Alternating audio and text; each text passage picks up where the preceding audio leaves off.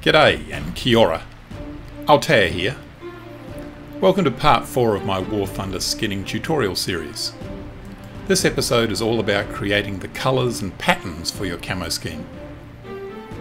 Last time out we created the panel lines, rivet lines and screw lines that we'll use in our finished product. At the moment they're hilarious colours, but we'll fix that by the end of this video. Today we'll look at finding accurate colour references, layering the camo, soft versus hard edges, and finishing off the panel, rivet and screw lines. A bit of digging around on the webs should unearth a lot of info, especially if you hit modelling sites. No, the plastic kid kind. People there are often obsessed with getting accurate colours for their projects.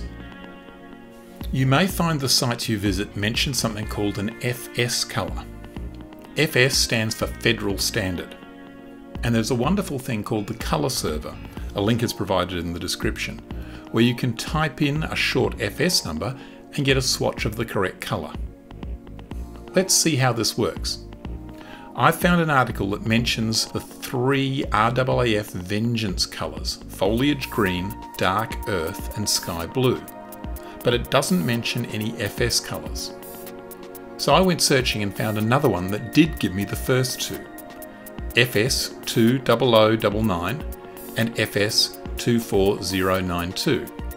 But sky blue means different things to different people, and air forces are just the same. RAF Sky is a murky green colour that blends in beautifully with the polluted haze that smothered the United Kingdom. More digging around found a reference to RAAF Sky Blue, and it being close to 25550. I'll plug those numbers into the FS ColorServer, and here's the result. That's as good a starting place as any, so I'll make a copy of this and save it to the research folder. Okay, let's open the skin. I'm going to turn off the layers we made last time. I'll drop in the swatch I just made. I'm going to set a colour overlay on my underside layer to the sky blue colour.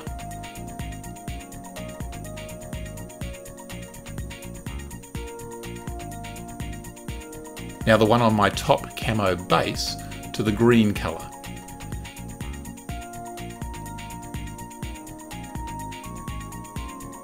And the top camo alternate to the brown colour.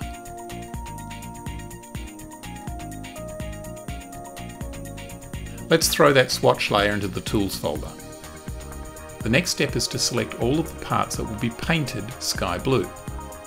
Obviously the undersides of the wings and the tailplane, but also the bottom of the fuselage, the intake and the gear doors.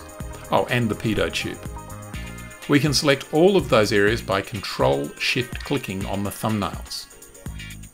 Now I'll select the layer that I've called underside in the colours folder and use Alt plus backspace to flood fill. Yes, I know the whole fuselage is sky blue now. Don't worry about it, we're going to fix that right now. Let's go through and select all of the parts that will have the brown-green camo pattern. Control-Shift clicking on each thumbnail in turn.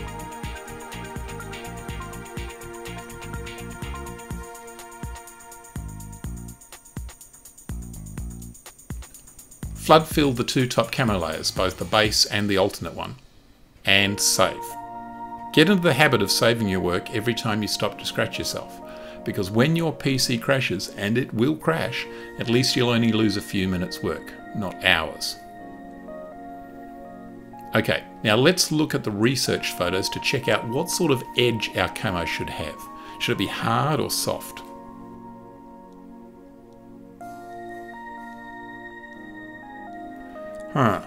Well, I'm going to go for a medium soft brush, what I call a 50-50. Set the brush width to 50 and the hardness to 50 as well. While I'm here, I'll do exactly the same for the eraser tool, 50-50. Okay, so I'm now going to start getting rid of the top camo layers that don't need to be there. For a start, let's get rid of the stuff on the underside of the fuselage. Firstly, control-click the thumbnail for the fuselage in the Shapes folder. I'll explain why in a moment. Let's turn off the top camo alternate layer and drop the opacity of the top camo base layer to just 65%, just so I can see the line of the colouring used in the background image.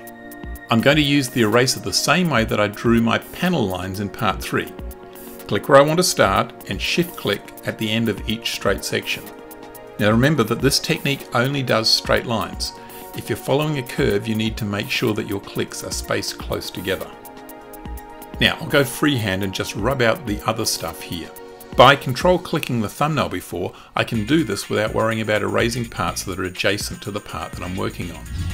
Now if we look at the photos I found in research, you'll notice that the camo used on RAAF planes is slightly different to our French background example. See under the tailplane here? How the sky blue curves up to meet the leading edge? It does it for the main wing as well. So I'll give that a go now. There. And there and there. And I'll do it on the opposite side too. Now let's put that opacity back up to 100%. I could go through and try and match the exact same thing on the top camo alternate layer now, but remember, I'm a lazy bugger. How about this way instead? Control click on the thumbnail of the top camo base layer. Now select the top camo alternate layer and turn it on. Hit Control Shift I to invert your selection. Press delete. Sorry, governor. Let's save this both as a PSD and a DDS, and let's take a peek at the colours on the model, just to see that everything's okay. Okay, looks pretty good so far. Time for the camo pattern. I'll use my plan view drawing as a template. Now I don't normally like relying on somebody else's version of reality, but I can't find a photo that shows the top of the wing in enough detail to skin. I've checked the drawing, and what you can see of the camo on the sides matches photos I have pretty closely, so I'm going to go with it.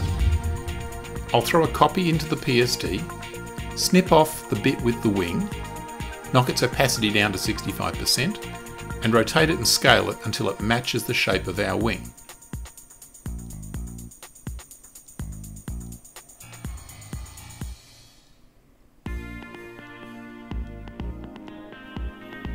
I'll use the same technique as before to cut out the bits I don't need from the top camo alternate layer. I'm cutting out the bits that will be green. I'll control click the thumbnail of the upper wing layer and let's have at it.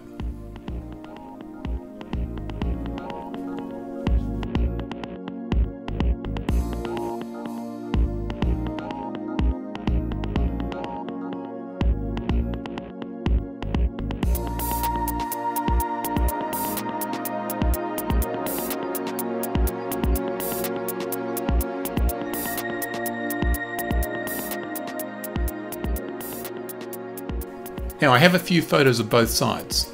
The one on the starboard is better than the one on the port, but I think there's enough there anyway. Same thing as before. Slowly, bit by bit, I erase the stuff that should be green. Now let's say I screw up and take away too much from the brown layer.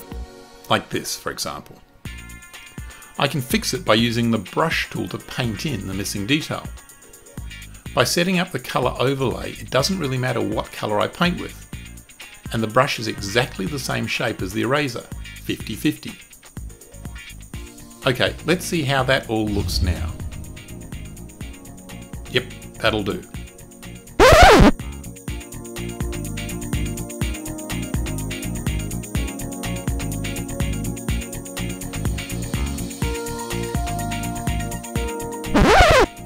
Now the last thing I said we'd do in this part was to fix up those panel lines, the rivets and the screw layers.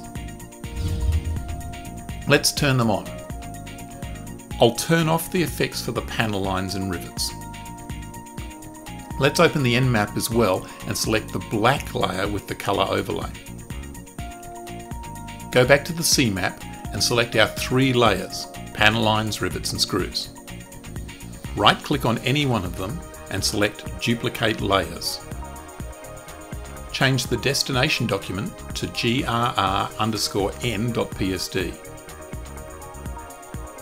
Now let's knock the opacity of the panel lines layer down to about 15%. Turn the rivets layer off completely. Change the colour overlay for the screws to medium grey. Now let's switch back to the N map. Change the colour overlay of the panel lines to a medium dark green. Add a bevel and emboss to the rivets layer. Use pillow emboss and a size of 3. Now remember, my rivets already had a bright green colour overlay from part 3. That transferred across when the layer was duplicated, so if you haven't already got that, you might want to put it in now. Set the opacity of the rivets layer to 15%. Change the colour overlay of the screw layer to medium bright blue, something like this. Now save both the N and the C maps as DDS, and check out the results in game. Okay, it's beginning to get there. Next time out, we'll add the roundels and the serials. See you then. Kia kaha.